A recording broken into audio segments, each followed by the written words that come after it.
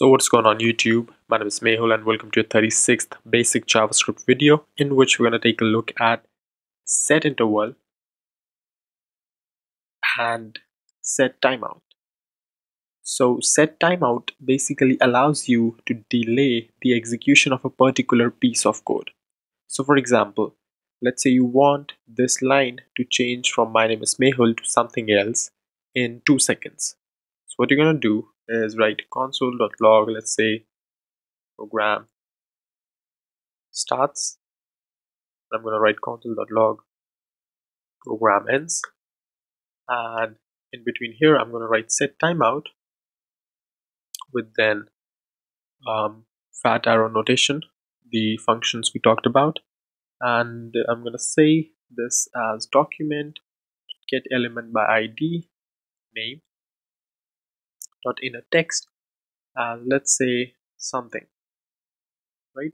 And obviously we can just give semicolons, just leave it. And what happens here is, you can see that we have id h1 id name, so we're good there. And if I add a 2-second delay here, you see the first argument is a function, which is the function which basically executes after the duration specified, right? So if I hit save on this, you see we get program starts, program ends, and then after 2 seconds it changes to something, right? And then nothing happens. So set timeout runs exactly after the duration specified and then stops.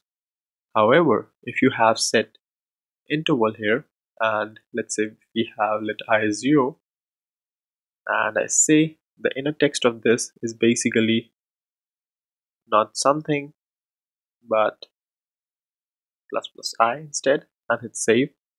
So what we're going to see is after 2 seconds, you see this counter increments every 2 seconds, right? So set interval keeps this block of code executing after every whatever duration you specify here. So if I drop it to like 100 milliseconds, you're going to see that our counter updates every 100 milliseconds, right?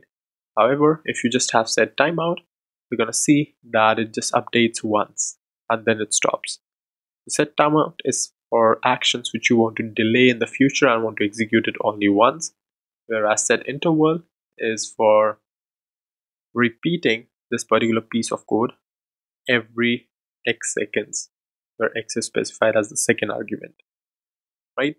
So that is all for set timeout and set interval, and in the next video we're going to take a look at how to basically clear them and manage them as well. That's all for this one, and I'll see you then in the next video.